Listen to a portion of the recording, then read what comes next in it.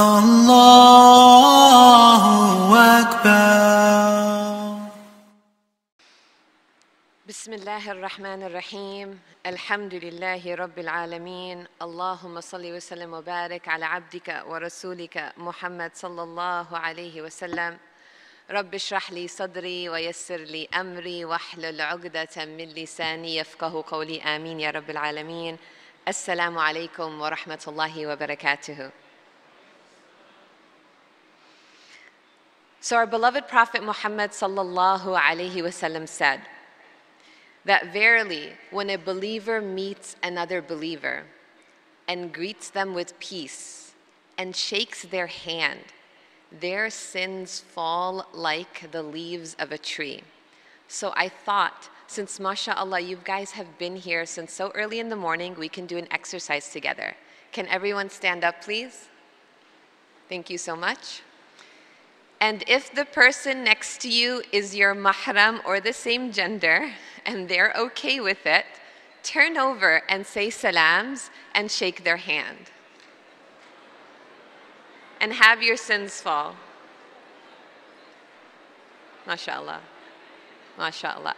You know what's so beautiful? Some of you are turning behind and in front. So beautiful. You know, we have such a beautiful ummah. All right, Jazakallah khair, you can sit down now. We have such a beautiful ummah. Last night I was standing outside of the hotel waiting for my friend to pick me up. And the guards at the hotel entrance, random brothers and sisters were saying salams to me, random sisters were giving me hugs. And he's like to me, "Do you know all these people?" And I said, "No, but this is our beautiful religion. We are all brothers and sisters."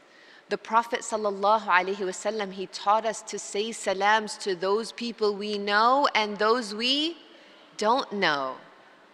This is our beautiful deen, alhamdulillah. Alhamdulillah wa shukrillah. I am so happy you're here. I am so grateful to Allah subhanahu wa ta'ala for choosing me to be in your blessed company this weekend.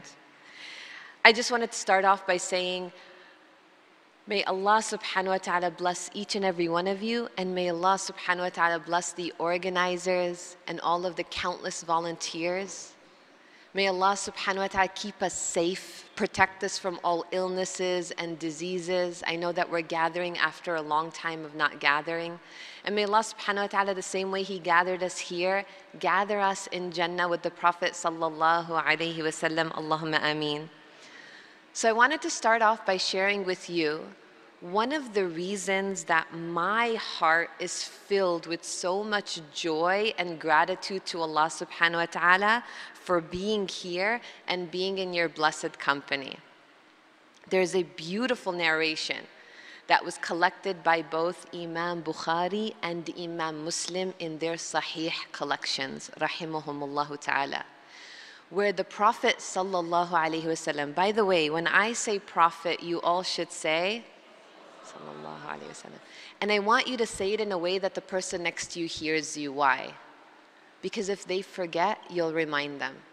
There are countless virtues of sending peace and blessings upon the Prophet sallallahu alaihi wasallam.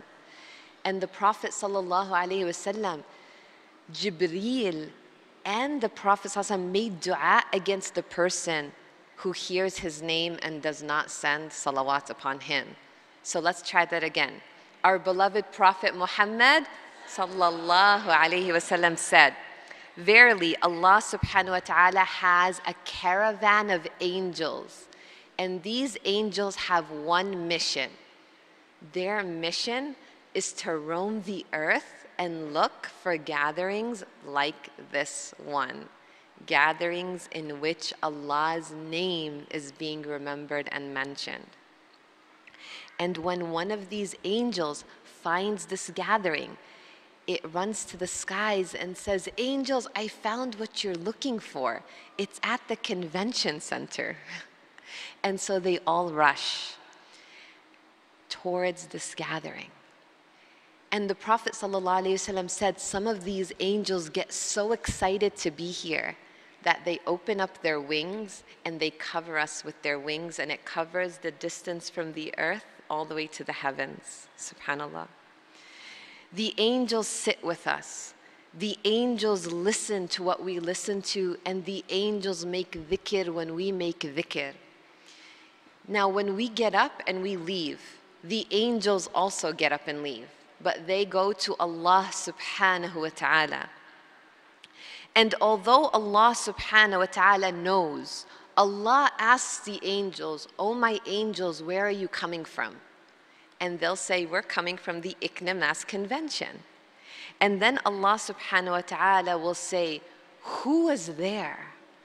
And the angels will talk about us. They'll say, "Your servant so-and-so and your servant so-and-so." And then Allah subhanahu wa ta'ala says, "What were they doing on earth?" And the angels will say, "They were glorifying you, declaring your greatness, praising you. They were saying, Subhanallah, Alhamdulillah, La ilaha illallah, Allahu Akbar." So why don't we do that together so that we can be from whom the angels talk about with Allah? Do you want to do it with me? Bismillah, let's start. Subhanallah, Alhamdulillah, La ilaha illallah, Allahu Akbar. Can I kind of go on a tangent for a moment? Do I have your permission? I just thought of one of my favorite ahadith ever. Alhamdulillah, I read thousands and thousands of narrations as I'm a student of knowledge, and so we go through many narrations of the Prophet ﷺ, and there's one that I absolutely love, and it's a gift for you. Are you ready for it? Okay, alhamdulillah. I just need to make sure you're awake. It's early, it's Saturday morning. A lot of you flew in last night or drove in this morning. So, our beloved Prophet Muhammad sallallahu alayhi wasallam said, when a servant says, Subhanallah, Allah subhanahu wa ta'ala tells the angels, "Oh my angels, write for my servant an abundance of my mercy." And when my servant says, Allahu Akbar, I tell my angels, write for my servant an abundance of my mercy. Amazing, right? Now listen to this last one. And when my servant says, La ilaha illallah, Allah tells the angels, "Oh my angels, write for my servant an abundance of my love." La ilaha illallah, La ilaha illallah, La ilaha illallah. Imagine something so simple. And your Lord tells his angels to write for you an abundance of his love. Oh Allah, we ask you for your love and the love of everything that you love and the love of the actions that bring us closer to your love. Allahumma ameen. Alhamdulillah. So, let's get back to our hadith. So the angels say, Ya Allah, they were glorifying you, they were praising you, they were declaring your oneness. And so Allah subhanahu wa ta'ala asks, what do they ask of me? So imagine, if Allah subhanahu wa ta'ala asked you right now, why are you here? What do you want from Allah? What would you say? Did you think about it before you came here? Did you make an intention? If not, now's your chance. Why are you here? What do you hope to gain from this gathering, from this convention? Now the angels say something that I think you would all agree with me, it's something we all want. They say, Ya Allah, they gathered because they want your Jannah. Is that a true statement? Yes. And Allah subhanahu wa ta'ala says, what else do they want? And they say, Ya Allah, they want protection from the hellfire. Is that a true statement? Of course. And then Allah subhanahu wa ta'ala asks, is there anything else they want? And they say, Ya Allah, they want your forgiveness. Is that a true statement? Of course, we all want Allah subhanahu wa ta'ala's forgiveness because the Prophet sallallahu alaihi wasallam said that all of the children of Adam commit sins. And the best of those who commit sins seek forgiveness. So we all need the forgiveness of Allah subhanahu wa ta'ala. And so, Allah subhanahu wa ta'ala says, you angels are my witness that I will forgive their sins. I will grant them protection from that which they seek protection from, and I will gift them paradise. Allahu Akbar. Alhamdulillah. Now there's an angel who comes and says, but Ya Allah, so-and-so wasn't there for the convention. They were actually just passing through. They didn't make dhikr of you. They didn't remember you. They didn't make dua. They didn't listen to the lectures. Allah subhanahu wa ta'ala says, I love that gathering so much, I grant them that reward too, for whoever sits with these people will not suffer misery. Alhamdulillah. So I hope and I pray that you all feel the joy that I feel right now for being in a gathering of dhikr. Because Allah subhanahu wa ta'ala is the one who brought us here. Allah subhanahu wa ta'ala is the one who created this perfect storm for you and I to be able to come to this convention and to be sitting in this seat. Why? Because Allah subhanahu wa ta'ala wanted to give you this great reward. Allah subhanahu wa ta'ala loves you. Allah subhanahu wa ta'ala chose you. So feel joy and gratitude to Allah subhanahu wa ta'ala this entire weekend that He subhanahu wa ta'ala invited you to be here. Alhamdulillah. So friends, this year's theme is on justice. And when you think about justice, many of us, the first thing that comes to mind is what? We tend to think about leaders, rulers, courts, governments. We tend to think of it in the political and legal sense, which is very important. But there's so much more to that. And when we think of the word oppression, what do we think of? We tend to think about others, oppressive rulers in so-and-so countries and in our own, oppressive family members or community members. But what if we made ourselves a little bit uncomfortable for the next 10 minutes? What if we made ourselves uncomfortable for the sake of Allah subhanahu wa ta'ala and did some introspection? What if we thought about our own selves? Allah subhanahu wa ta'ala said in the Quran that He does not change the condition of the people of the ummah until they change the condition of their own selves. And that is what we can control. So before we begin self-reflecting together, it's important to understand what is justice, especially what is justice from the Islamic perspective, since we're going to be discussing it this whole weekend. Justice denotes placing things in its proper place and giving everyone and everything its due right. And I think it's safe to say that all of us want to be people of justice, because we know that there are countless ayat in the Quran and a hadith of the Prophet Muhammad sallallahu alaihi wasallam that talk about the importance and the virtue of justice. In an ayah that all of us have heard before, because many khatibs, when they give their Jum'ah khutbah sermon, they quote this ayah. It's an ayah that is so great that the companion of the Prophet sallallahu alaihi wasallam and the great scholar of this ummah, Abdullah ibn Mas'ud radiyallahu anhu, said about this ayah, it's one of the most comprehensive ayat in the Quran. And in this ayah, Allah subhanahu wa ta'ala commands the believers, commands His servants to be just. Allah subhanahu wa ta'ala says, "Inna Allah ya'muru bil adli wal ihsan." Indeed, Allah subhanahu wa ta'ala commands adl, justice, and ihsan, excellence. So, the reward for being just is tremendous. The people who practice justice in all of their matters will be given a special status on the Day of Judgment, the most important day of our existence.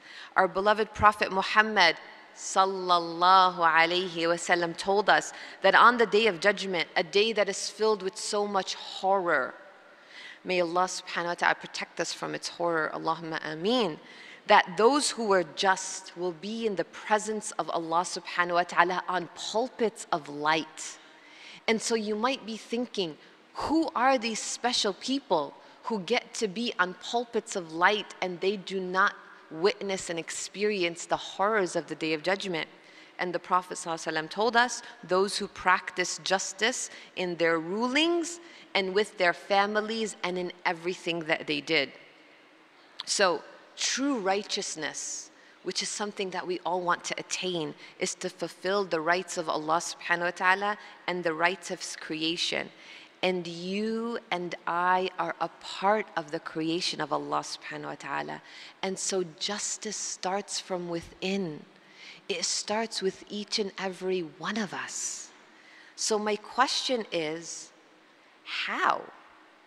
How can we be just towards ourselves? Do any of us really oppress ourselves? Is that even possible? You might be wondering. And Allah subhanahu wa ta'ala, He made this religion perfect and complete. It's holistic.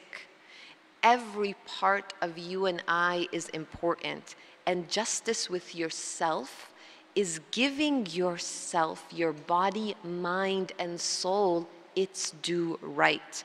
Taking care of these beautiful gifts that Allah subhanahu wa ta'ala entrusted you and I with. Now, what does that look like? Taking care of your soul by fulfilling its purpose, which is to worship Allah subhanahu wa ta'ala, doing what He commanded and staying away from what He subhanahu wa ta'ala prohibited. Subhanallah, when we sin, Allah subhanahu wa ta'ala says that we wrong our own selves. Allah subhanahu wa ta'ala tells us in the Quran the story of our parents, Adam and Eve. When they disobeyed Allah subhanahu wa ta'ala and they ate from the tree, Allah subhanahu wa ta'ala taught them words to say so that Allah subhanahu wa ta'ala can forgive them. Now, what were these words? رَبَّنَا ظَلَمْنَا أَنفُسَنَا وَإِن لَمْ تَغْفِرْ لَنَا وَتَرْحَمْنَا لَنَكُونَنَّ مِنَ الْخَاسِرِينَ. Oh, our Lord, we wronged our own selves.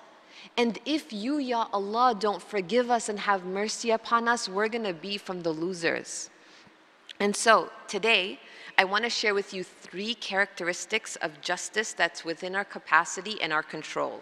Number 1, to be just with your own self. How? By worshiping Allah subhanahu wa ta'ala, doing what He says to do and staying away from what He says not to do. And if you slip and make a mistake, doing like our parents, asking Allah subhanahu wa ta'ala for forgiveness, because Allah subhanahu wa ta'ala says, as long as you call upon Him and ask Him for forgiveness, He will forgive you.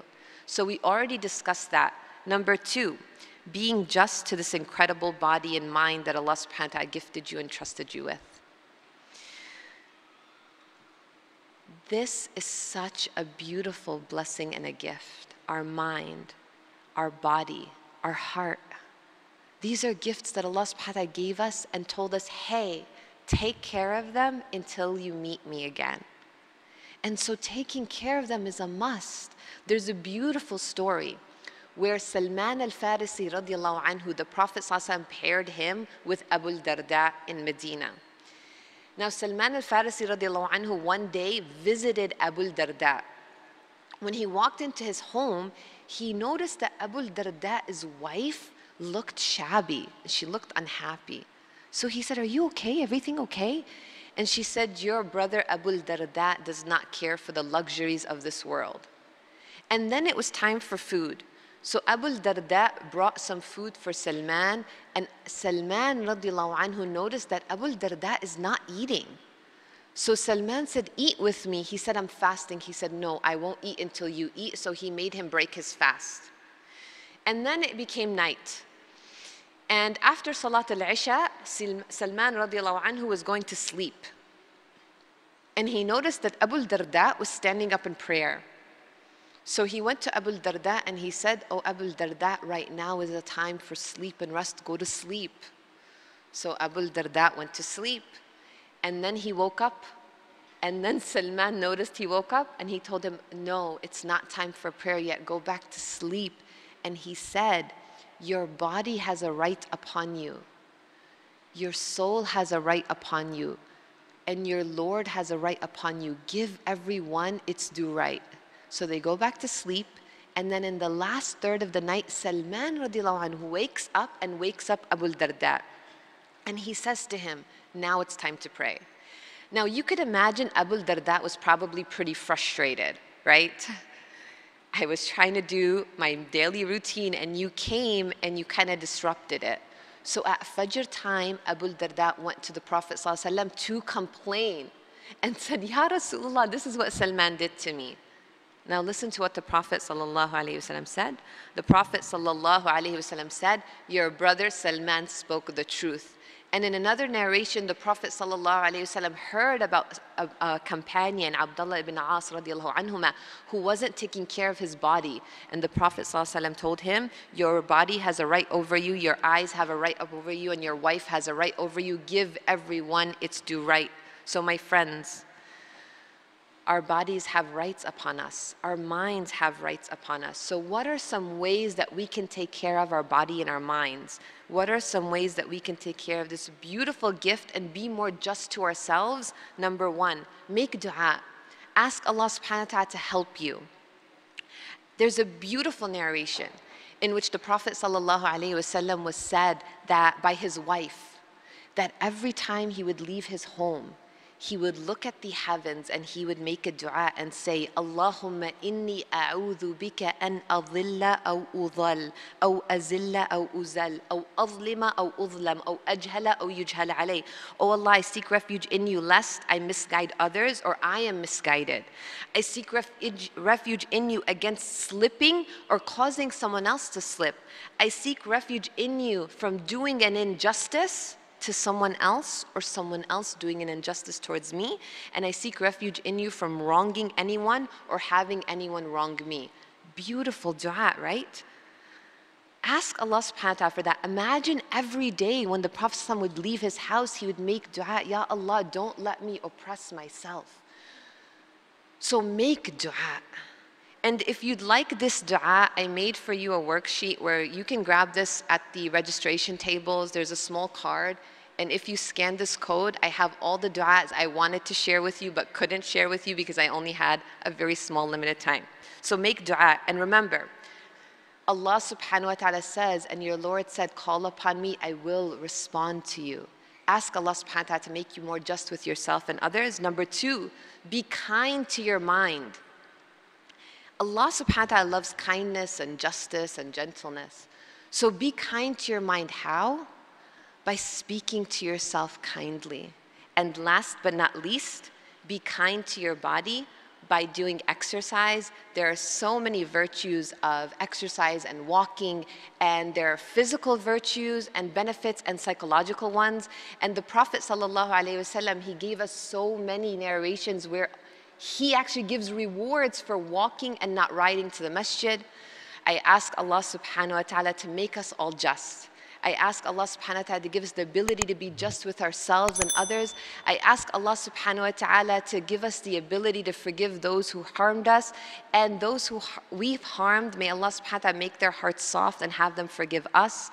And may Allah subhanahu wa ta'ala gather us in Jannah the way He gathered us here. Allahumma ameen. Jazakumullahu khairan. Assalamu alaikum wa rahmatullahi wa barakatuhu.